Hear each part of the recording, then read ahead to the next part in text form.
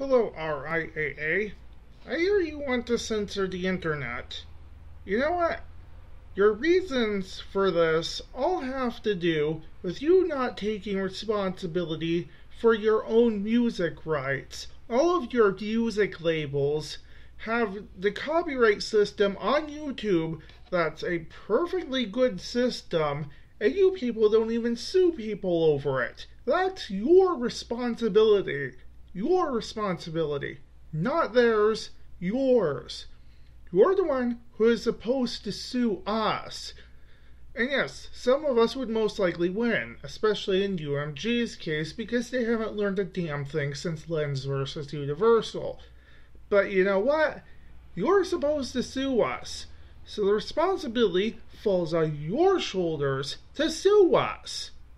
So if you want to remove YouTube videos for good, there is a simple solution.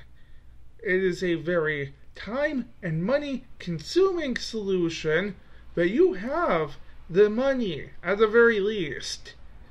Now, I'm pretty sure you're just too lazy is what the problem is.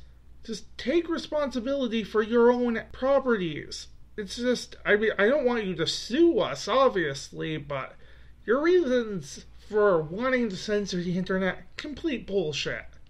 Be honest with us. You just want to control the internet. That's what the thing is.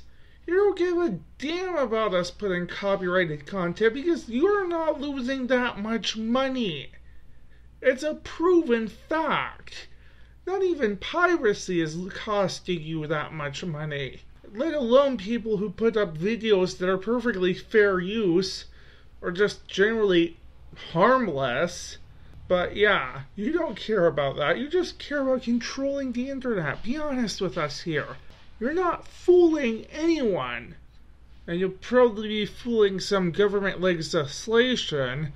And I hope that someone sends this to government legislation because they need to hear this. So yeah, RIAA, yeah, be honest.